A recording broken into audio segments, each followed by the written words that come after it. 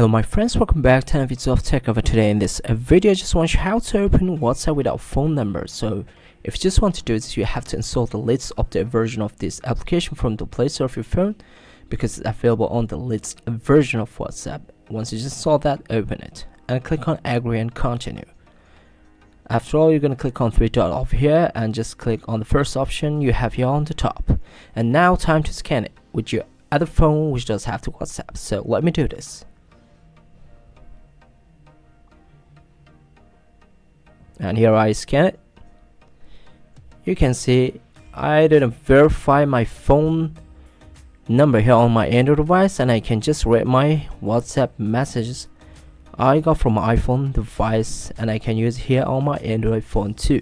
So this is all about how to open WhatsApp with a phone number by scanning only QR codes. So I hope you guys enjoyed the video. Please subscribe to my channel, share this video with your friends. If you like the video, don't forget to hit the like button. See you until next quick tutorial videos. Bye bye my friends, peace.